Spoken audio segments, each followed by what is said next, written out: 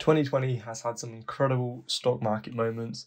A highlight being, I remember being sat at work back in March and I was just watching the screen and the stock market had the call outs. It closed down to 15 minutes because it was falling and everyone was panicking and selling.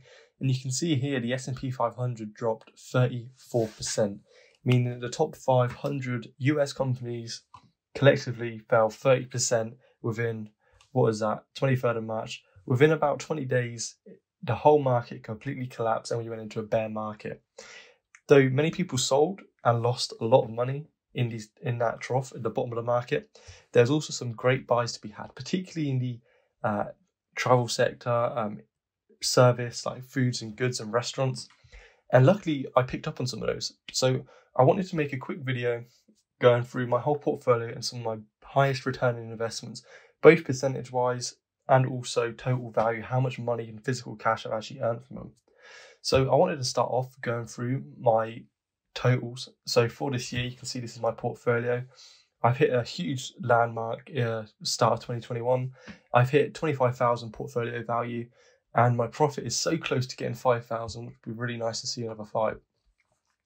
It ended 2020 just over 4,000, and then this month or this week in January 2021, since crypto has been taken off so much, my portfolio has just skyrocketed again. So it's really nice to see these put like over £500 in 1 month. It's a really quite encouraging sign to see, but it's also quite a scary thing that it can go down again. But with a cost averaging approach, I'm pretty confident I'll be able to maintain it. And I'm going to keep looking for good buys if there is any other future downturns like we've seen. So jumping straight into it. So starting off with my Trading 212 portfolio, you can see the overall return is just over £1,500. And I started back in March, so I was investing almost right at the bottom of the market. I sold a few things and bought back in at different times, but collectively, I've earned my current holdings, 22%, just over £1,500. In them, some of my best buys have been the Bitcoin ETF or Bitcoin ETP, which I've deposited £1 in and returned 103%. So as I said, I want to go through some percentages, but obviously that was just a silly one because they're actually closing the fund down. And I just wanted to see, or they're removing it from Trading 212. And I just wanted to see how that plays out for people who hold it and how it actually works with the closeout only functionality where they restrict you buying it. So that's why I put that in there. I do own Bitcoin, but I own that on other accounts, which I'll get to later. So other than that, some of my actual buys that I actually thought was quite good was B&M. So you can see here, I only had a small amount in it, but it actually returned 38% over the year. I bought at a pretty good time, slightly after the March lows. So you can see I bought in June, where it landed there, and then it's just been going up. This has obviously been where the all the other non-essential stores have closed down. So this boosted department of retail stores or food like retail outlets and big bulk buying areas such as B&M and Costco. You can also see the Costco share just further down. This has done pretty well as well. It's only 6% up at the moment, but this is a really stable and healthy stock. So that's really nice to see it's held and maintained its thing. It's also a strong dividend payer and has been doing so for many years.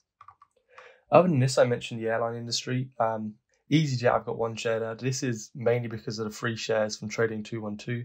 Again, I want to do a quick plug. If you haven't already signed up for Trading 212, I guarantee you'll get a great return from that. As you can see here, these are all the free shares I've received from all of you guys signing up. So if you haven't signed up to Trading 212, Coinbase or FreeTrade, sign up to all of them. You can get about £350 worth of free stuff. So it's really worth doing. I've earned just over £580. You can see the average price is about £10 per share. So again, link in the description if you haven't signed up. Trading 212, FreeTrade and Coinbase. It'll help us both out, so it'd be really cool if you do that. So jumping back into my buys, the other airline that I really liked and I'm really quite proud of buying was International Airline Groups. I've talked about this quite a few times in a few videos, but it's because I bought in at such a perfect time. I bought at 91 pence. If I scroll down here, you can see, so my average price is 91 pence, and this was literally right at the bottom of the market. I really couldn't have timed it much better. And not only is it such a good time in the market, it's also good for timing the market. So long term, I expect this to continue going up and hopefully get back to its highs about the 400-500s. And that would see me a 4 or 5-fold return on my money. I'm expecting that in the next 5 to 10 years when travel starts to pick up again. I know 73% return currently is still really nice. And obviously with all my high returning investments, I wish I put more money in. But International Airline Group is one I'm still thinking about putting more money into, because I really do have a lot of faith it will continue to do good and continue to increase. So other than that, on Trading 212, my others have been pretty average. And as you know, the most of these are dividends because I've created a dividend pie. So my total dividends for the year, while I'm at it, just to show my total return. So if I just open up the app here, so I'll sign me up the website, I can show you my total return just on my dividends. So I'm opening it up here, and you can see my total dividends throughout the year from April. And obviously back in April, I only had a small amount of funds. I consistently invested, and that has added up to £152 of completely passive income. However, I did directly reinvest it.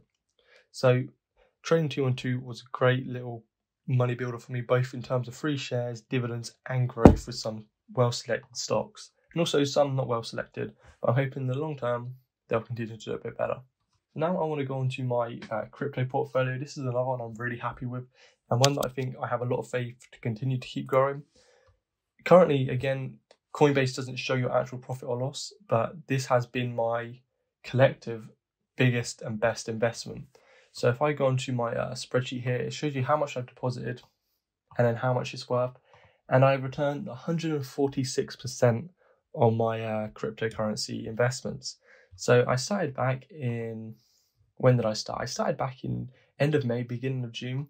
And I consistently just put around £50 to £100 in a month, sometimes 60, sometimes 80, sometimes around that kind of benchmark. So I've been doing that consistently for the last 6 months, coming on to 7 now.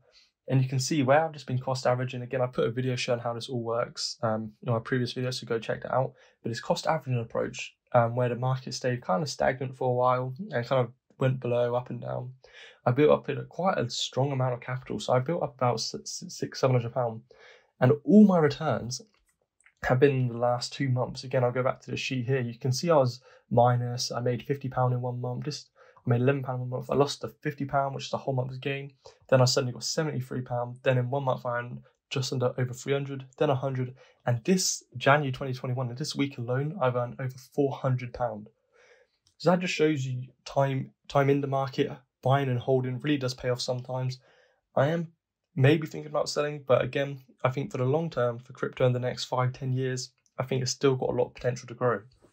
So this has been my best investment. Again, a bit of rundown of my portfolio. The majority, you can see 55% is in Bitcoin and then Ethereum. These two are going to be my main, the main points I invest in. I think altcoins are quite interesting, but with the recent Ripple allegations going on, you can see up here, Coinbase has warned about it. They've got the SEC's lawsuit against the Ripple CEO, I believe. Again, I don't know too much about it. I haven't really looked into it, but it just gives me a bit of a weary feeling about altcoins. So I'm not really going to sell any of these because obviously they still do have some upside potential, hopefully. But I think the ones that I do trust is Bitcoin and Ethereum. So I'm going to continue putting money into these mostly, and I might put 10-20 quid in the odd altcoin just the hopes of that crazy, 50-70 times return. But for the long term, Bitcoin and Ethereum is where my money is going to be going. So now, finally, I want to go on to my Hargreaves Lansdown. So this is where I have my stocks and shares ISA and also my lifetime ISA. These have both my largest holdings in, as these are all in mutual funds, so I think they're relatively safe. We've got we have index funds, but also managed funds. And I know people say the managed funds tend to outperform or underperform the actual just index funds, and managed funds underperform index funds in the long term. But this year has been quite phenomenal growth in my in the managed funds in the short term. So you can see here the best performing one. If I scroll down, you can see all of them has been my Gifford American. And this is because, and you can see in the top 10s here, holds Tesla, Shopify, Amazon, Zoom, Netflix, and Google at the Alphabet company. And this has all been from, these are companies that have absolutely thrived in the pandemic, hence why they've shot up so much. Where I kind of bought at higher prices, the total return looks smaller than what it was. You can see on the lifetime ISA it's similar. It's about 43% on one fund in 1 year. So if I scroll down, you can see the actual 5-year performance of this. Again, it's the Gifford American Fund. So I'm going to scroll down and show you the yearly performance on a 5-year basis. So it have returned 34%, 23%, 10%, 29%, and 113% this year. Again, the reason why mine only shows 40 is because I had money in the fund, and then when I bought more at a higher price, it shows the average return to be less. But still, it's a phenomenal growth, and you can see how much money I've made in that one fund alone. It's about £350, and collectively, all these mutual funds have performed really well. So on Hargreaves Lansdown, I mentioned this before as well. At the beginning of the video, I said about how the food sector, like restaurants and stuff, was hit really hard in the service industry by the pandemic. So this led to some more really good buys, such as my Mitchell and Butler shares. So these own Toby Carvery, Miller and Carter, companies like that, restaurants like that, pubs and things out of town. And this has returned, from a £300 investment, it's returned £200. So that's a 67% return. And the funny thing is, whilst I thought it was a good buy and I thought it was going to go up, the main reason I bought it as well, and the reason why I bought it on the Hargreaves Lansdown, is to actually get the shareholder benefit. So every year you get a discount booklet for all of their restaurants. I think it's about 20% off. And that's the main reason I bought it, among a few other reasons. Again, I've gone into detail on that. But for the 2020, that has been the second best performance stock I have, just behind International Airline Group. And I know I said finally on Hargreaves Lansdown, but I thought I'd give a shout out to FreeTrade. Whilst I do prefer trading 212, it is quite a good app, and they are bringing out some more updates to make it a lot more usable. Again, you can get a free share. If you might have a trading 212 account, you might want to get a free one on FreeTrade. Again, you can sell it and then either deposit into 212 if that's what you want to do. But I thought I'd give a shout out to Plug Power. Whilst I didn't buy it and it was a free share, you can see here it's returned 353%, which is just astronomical returns. Again, this is kind of up with the Tesla hype, the NEO, and all them kind of crazy investments that people have done. And obviously I don't have any my own money into it. This was a free share that I just got, but I thought it was worth putting in there just to see what high performance and kind of the odd shares, things that I personally wouldn't have bought, just how well it's returned this year, because it's been such a wild year in the stock market. So that kind of sums up all my best performing returns that I've gotten throughout my portfolio in 2020. Again, this is the first year that I've actually done a full investment cycle thing that I've actually held. Again, if I go back to my overview, I actually only started recording this data back in May, when I had deposited just over £10,000. I started in September 2019 and I started recording in May 2020. So I had a good 7 months to save up that 10 grand, and it's just grown and blown up astronomically. So I'm really happy with my returns. Do let me know what you guys have returned down in the comments below. I'll be really interested to hear that, because it's always interesting to see how people's investment portfolios are doing. So anyways, if you enjoyed the video, please leave a like and subscribe, and I'll catch you guys next time. Thanks for watching.